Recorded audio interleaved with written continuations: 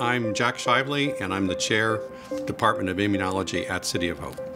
Immunology is the study of the immune system, and the immune system is the part of your body that reacts to, we'll say, foreign antigens. So if you get a virus, a bacterial infection, something like that, they're foreign to the body, and the body recognizes them as foreign, and the immune system goes and attacks it. So we're very excited about the capability of the immune system to fight cancer. City of Hope in many ways is an ideal place to do this kind of research, and that's because we have both the interest in the basic sciences, say, for how the immune system actually works, and then we have patients who are actually undergoing problems of the immune system where the immune system is not doing everything that we would like it to do.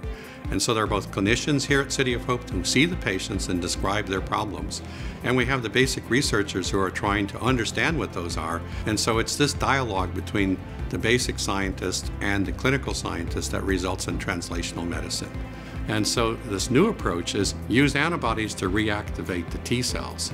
And so we're using, you might say, an old friend, which are antibodies, and we're using them in a new way, which is against T cells that have become inactivated. Take the brakes off, let them kill the tumors.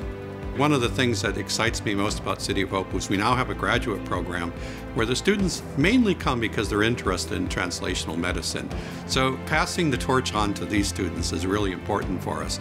That's really what I want to do right now. I want to make sure that the students have the tools and the opportunities, including ones that I didn't have when I started out, that will make their career successful.